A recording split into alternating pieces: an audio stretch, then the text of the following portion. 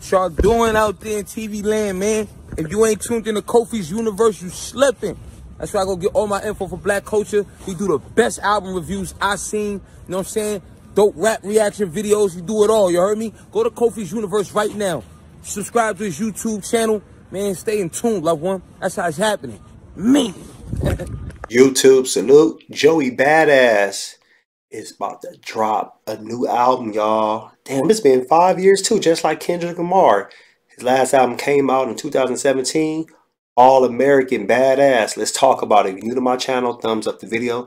Hit the subscribe button. Click the bell icon to be notified when I upload new content and go live. Check out The Heart Part 5 reaction review in the US Hip Hop reaction playlist. So Joey Badass has been busy, y'all, in his own movie on Netflix.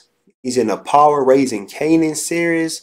He's doing his thing, man. So but now he teased his new album coming out, dropping next month. And this is what he said on Twitter. Back on the set like I never left. Hashtag 2000, hashtag new album, hashtag June 17th. So it looks like June 17th, the fans will be able to listen to his forthcoming album 2000 in its entirety. The title seemingly refers to a potential sequel to his debut 2012 mixtape, 1999. So he has new music as well, produced by Static Selector, and he plays a snippet of it on Instagram, so check it out. And he says the rapper tackles, he says, back on the set like I never left. I'm taking steps to be the best till they lay me to rest.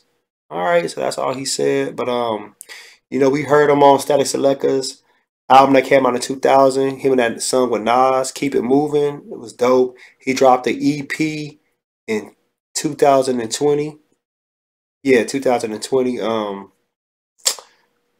had a song with Pusha T on there. He had a song with I forgot. It's like 3 songs, but it was a nice little EP, whatever he dropped.